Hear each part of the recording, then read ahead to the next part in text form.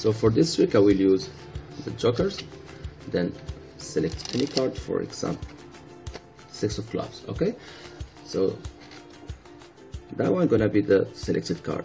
I will put it, for example, somewhere in the deck, just like that. Some quick shuffle.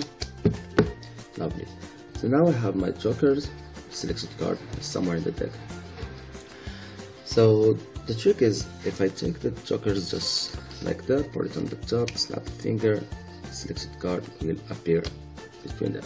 Okay, if now I move my hand like that, so 6 gonna disappear. So usually everyone will say that is in the top, so it's not.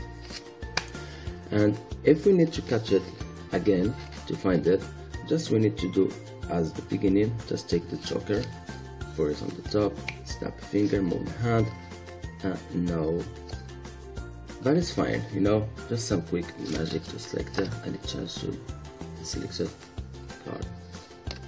6 of clubs.